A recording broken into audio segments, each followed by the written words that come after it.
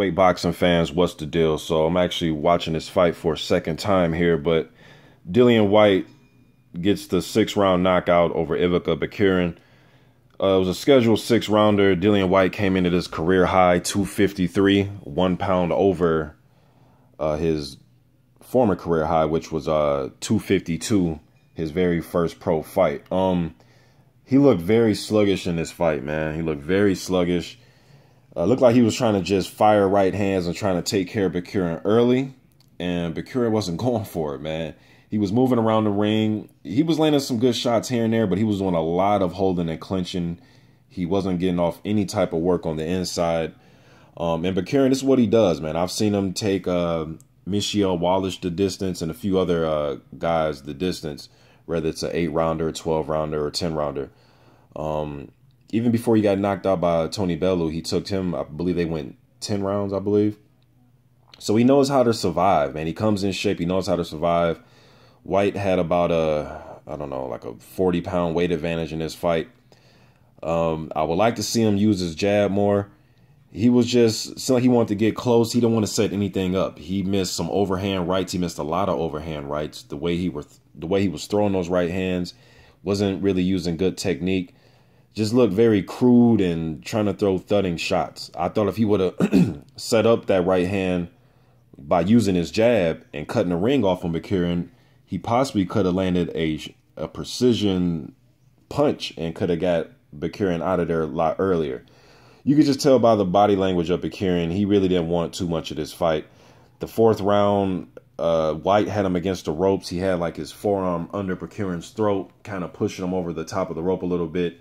The ref was going to warn Whyte. Then BACURIN went down. He went down on the knee. He just walked over to the corner and went down on the knee. And usually when I see body language like that, usually fighters, they don't want any of their body to touch the canvas if they're not, you know, badly hurt. And he just kind of went down on the knee, then got up. Then even in the 5th round, I think he slipped or something.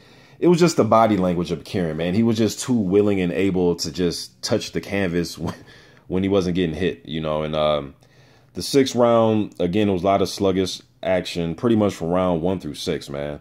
Just a lot of Whyte chasing BACURIN around. BACURIN was showing that some movement will give Dillian Whyte some problems. Had he had a jab and had he had been stepping in with hard right hands and hard lead hooks, maybe he could have got Dillian Whyte's attention, but Whyte was just walking him down, just the harder puncher. He was putting work on BACURIN.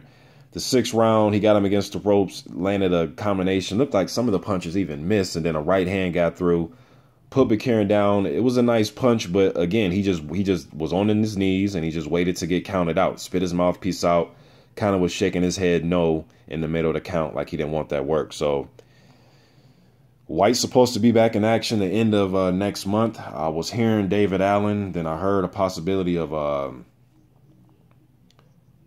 Chisora, and then I was hearing maybe Sexton is supposed to take on David Allen first. So I'm not sure, but I'm not sure what's going to go on next month. But I hope that Dillian Whyte stays in the gym and he gets some of his weight off, man. He looked too sluggish at 253, in my opinion. Had he had somebody in there that was higher class, that would have worked him to the body, would have, you know, hit him with some hard either lead or counter shots, could have possibly seen a different fight. But Dillian Whyte's technique was just way off tonight, man. It was way off.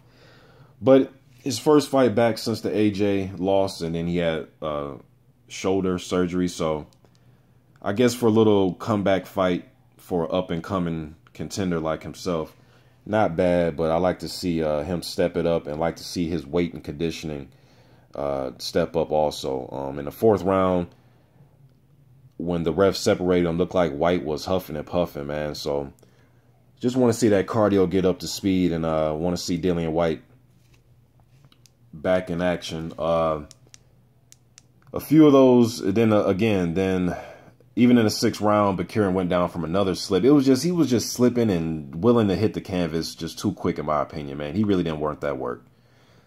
I'm out.